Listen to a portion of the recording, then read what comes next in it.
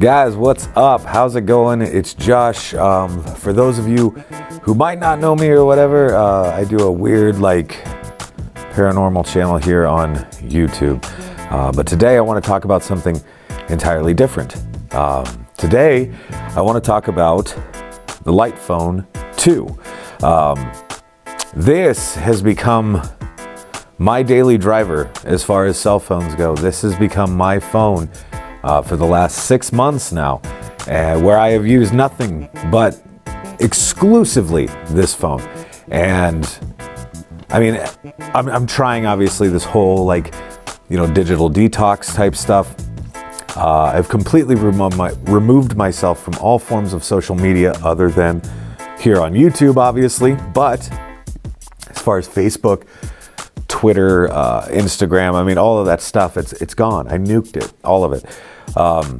But this right here, guys, this has become my go-to device, which has been so interesting. Obviously, going into this whole thing, there's certain things that we need to talk about, obviously, right? First of all, with the Lightphone, you have this insanely small device where you pull it out of your pocket or whatever if you're around friends or what have you, and you're answering a text message or whatnot. People are going to kind of look at you like, what is that, right? And then you show them. And the one experience that I have had, as far as all of my friends and all of that, is yeah, sure, they like to kind of make fun of you at first, right? And they'll kind of poke fun or blah, blah, blah. But then they get curious and they want to dig around and they want to look at the phone and how it behaves and all of this stuff. Guys, this is an insanely cool device. It does everything that I need it to do. I have used the directions tool briefly, but only walking. I have not used it while driving or anything like that. I do have a standalone Garmin device that I purchased. And anything else, guys, anything else that I need to do, I check my email a few times a day. And that's that. It is a breath of fresh air to be removing yourself from that. I guess from that social media, whatever. It's yeah, you still get your news, you still get all that stuff. Here's the stuff that I wanted to really talk about, right? When I initially shut everything off and I went 1000% with this phone, there's a few things that I noticed. And the first was this very odd anxiety. And I guess the anxiety was more or less it felt like you're missing something.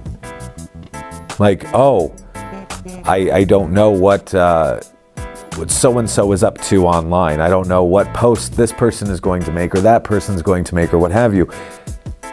And then what's kind of a magical thing, for about a week, no kidding, for about a week, I went through that.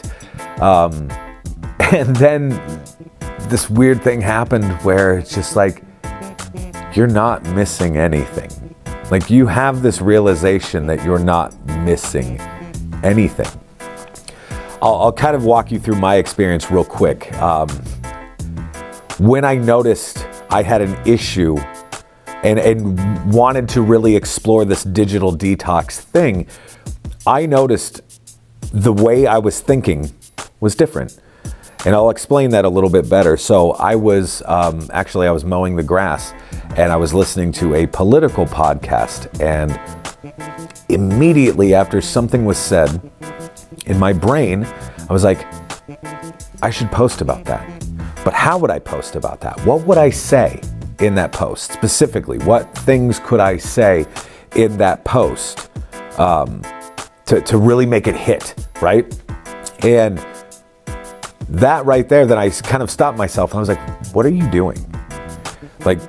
You're quite literally thinking as a post. You're thinking in the form of a post, which is an issue. So I cut the cord, so to speak, right? And took myself out of the equation. And ultimately, this has been a wonderful experience for me. Now, I will also say that texting is a little difficult sometimes. And I'll show you what I mean here. I will pull up a thread, if you will, from my buddy Blake. And I will go ahead and act like I'm going to text him. Well, it goes from this mode to then the landscape mode. And I'm not sure how well you guys can actually see this or whatever, but it goes to a landscape type of mode where you have the keyboard down here. So the keyboard lives down there, but you also have this really cool thing. Now, I will say it is difficult sometimes to text on this. You're certainly not going to be texting fast, that's for sure. But if you do need to get to somebody quickly, there's this really cool feature up top there. It's that little microphone icon that you just tap that, and it will allow you to then voice to text. Which I will say, like some of the things that I have to say and all of that stuff in replies to text messages or whatever, sometimes can be quite obscure. This thing is like dead on, okay? So it's fascinating to me. All in all, this has been a wonderful experience for me. I would urge anybody who is thinking about maybe picking up a Light Phone 2 or even something similar or whatever, I would strongly urge you to do that. I would also strongly urge you to really take a hard look at this device because it is phenomenal. Again, I've been using it for 6 months. For what I paid for this device, which was only, I think, $300, right at $300 US dollars, I kind of expected, or half expected anyway, that, oh, this thing will last for 6 months to a year or what have you, and then it will just kind of peter out, right? So far, this thing has been an absolute workhorse, and I take calls and texts all the time, and this thing is caught up. It is. The one thing that you miss, I will say, is when somebody texts you like an image or a link.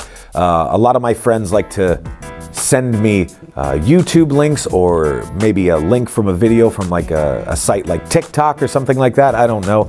What it does do is it just forwards it right to your email. So it's pretty seamless, really. And so you can just get into your email, which you're going to do anyway, and you can check what they sent you and all that. It's really cool. And again, I will also say the majority of the time, you're really not missing anything. Usually it's a stupid GIF or something of the sorts, right? So you're really not missing much. Guys, I'm telling you, take a look at the Light Phone 2.